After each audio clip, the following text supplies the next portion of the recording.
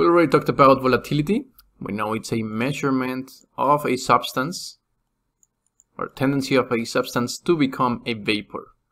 Now, relative volatility will be a measurement, or as you know, relative depends on the system. So if we change the system, we change it. And this depends on two species. So we are going to be talking about a mixture of two species. And the good thing, or let's say the usefulness of this, is to identify which one will volatilize first, which one will remain as a liquid. Now remember that for volatility we have the following definition. So the volatility of A equals the partial pressure of component A divided by the molar fraction of component A in the liquid. So essentially, partial pressure of A, remember that this is given by this, so the total pressure times the molar fraction of A. And XA is nothing more than the total moles of A in the liquid divided by the total moles in the mixture. Now for a binary mixture, we have A and B, so let's do the same for both. PA divided by XA and PB divided by XB, where P is the partial pressure and X is the liquid mole fraction. Okay, now it's time to define relative volatility. So the definition is now as follows.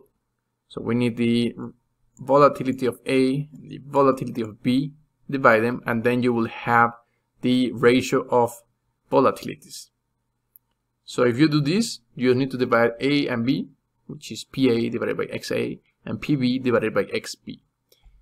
Now remember that we can always, and it's very convenient, to let all or the minimum amount of variables. So we know that B can be defined, or XB can be defined in terms of XA, and PB can be defined on terms of YB, which can later be determined on terms of YA.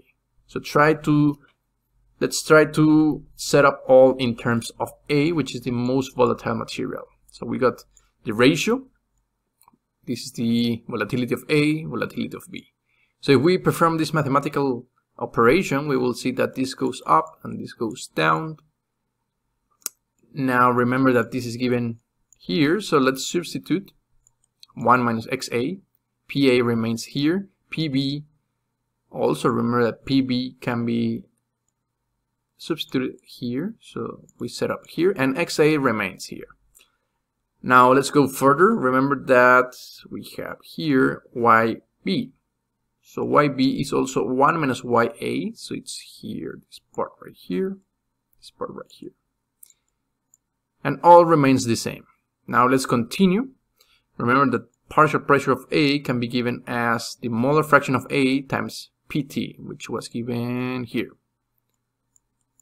So let's substitute that as well. So we now have PT, XA, YA, and PT. So this divides this one, and we remain YA times 1 minus XA divided by XA times 1 minus YA, which is right here. Typically, you will see this expression also as follows, because this is, let's say, we are going to assume that this is based on the most volatile material, even though I will recommend you first to use this notation, to ensure which value you get. I see plenty of students inputting here the data of YB, and this XA, and maybe YB, and it's very chaotic. Remember that this is the same. That's the point. The idea is to use the same one. So I wouldn't have a problem if you substitute all in terms of B, but ensure that you are substituting all in terms of B, or all in terms of A. Now talking about this new equation, when alpha value equals 1, there is no separation possible. And I want you to first pause the video and try to guess why. What makes it 1? So this and this and this, or the total product, when this equals 1, we cannot solve. Yes, it is because both components are now equal volatile. So let's say that A is going in the same rate as B. So we have this mixture A plus B, and we're heating it, we will see that A and B are going in the same rate, so we will not have any separation. So A and B, this composition will remain the same, and the vapor condensate will remain the same. So, okay, yeah. So if you wanted, let me go back. If you wanted to solve this for 1, you will see that if we pass this one right here, so it will be x1 minus y equals y1 minus x. So let's solve x minus xy equals y minus xy. This can be, this is the same part, so x equals y. So the main problem is that the gradient, or let's say the force, or the driving force, is now 0. There is no change in volatility. There will be no mass transfer in this case. So the net transfer, or technically the net transfer, will be 0. So maybe you have some A going here, but you will also have some B going here, backwards as well. So the total rate will be equal to 0.